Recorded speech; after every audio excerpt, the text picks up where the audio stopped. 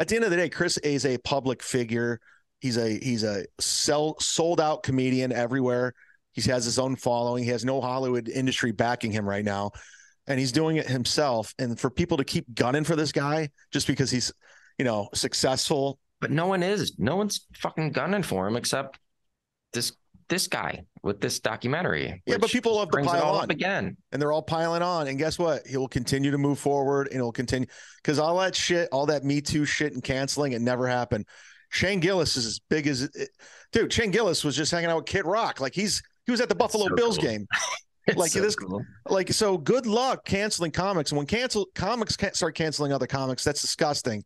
So Kyle Anderson, congratulations, buddy. You did it. And guess what? All that hard work on Final Cut Pro, all those interviews, about a month from now, nobody's going to give a fuck. And you're going to have the right jokes, and you're going to have to figure out how to get noticed on your own and your comedy. Sorry, Kyle, you failed.